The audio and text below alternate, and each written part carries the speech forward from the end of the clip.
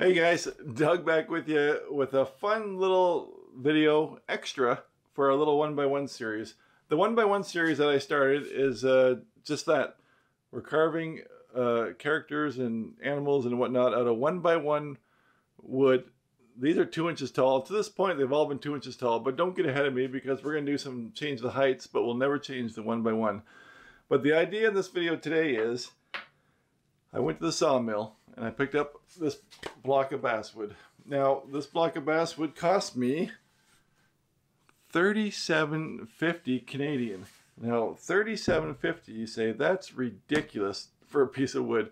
And right off, it is. But I want to see how many of our little characters are living inside this $37.50 block of wood, and I want to see how much each one will cost in the end.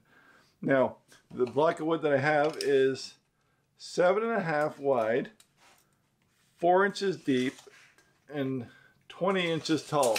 I'm going to cut this up and see what each individual carving block costs, and hopefully laugh about how ridiculously cheap this hobby is in the end.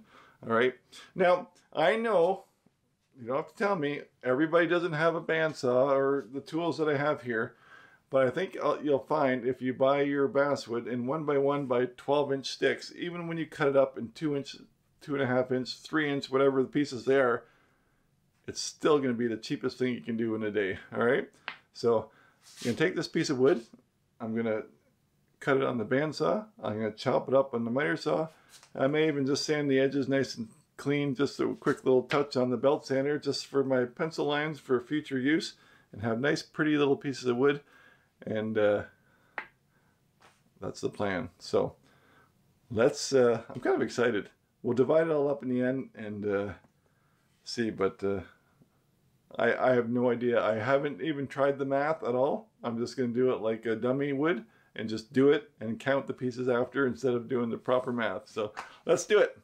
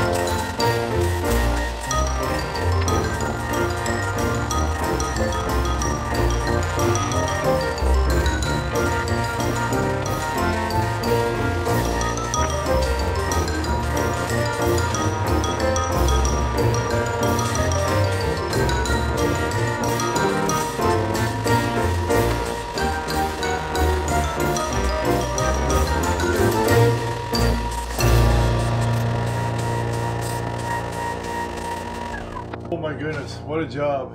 What a dusty mess too.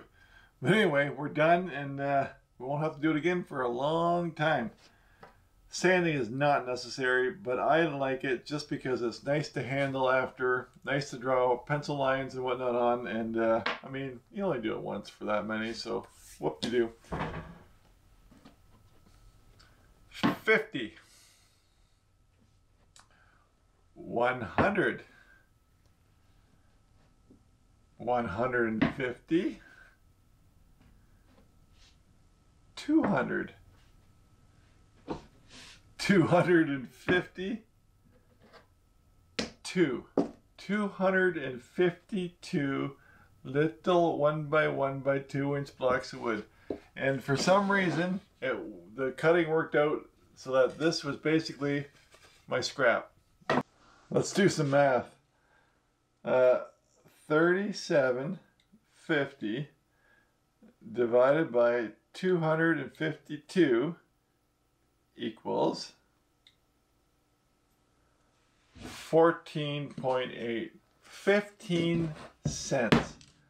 15 cents a carving. That is ridiculous. What's 15 cents American? Let's Google that really quick. 0.15 CAD to USD. 11 cents American. That's 11 cents American per block of wood. That's crazy. So to summarize this video, wood carving is dirt cheap. 11 cents USD, 15 cents Canadian. My goodness. What can you do in your life for a couple hours for 10 or 15 cents? That's crazy. Anyway, but the point is, it doesn't matter what kind of wood you get. If it's aspen, poplar, pine, basswood. If you know of someone with a saw and a buddy or whatever, or your own saw, and you can buy a bigger piece of wood, by all means, just have at it, and it just knocks it down the price. Like, even if you bought 1x1 12 inch from like Heineke or Moore Basswood or wherever you get your basswood. By the way, I'm not selling these. Don't ask me to sell you some. The point is that even if it was $1, and there's still pennies, half the price of two carvings, less than a coffee. All right, so that was a fun little experiment, and I think I'm set up for a little while. But like I said before, don't go cutting all 2-inch pieces, because I'm going to be playing with the heights, 2.5, 3 inch, whatever. So anyway, there you go, guys. Just me playing tonight, and yeah, I hope you got a kick out of it, and I'll see you in the next video. Thanks for watching.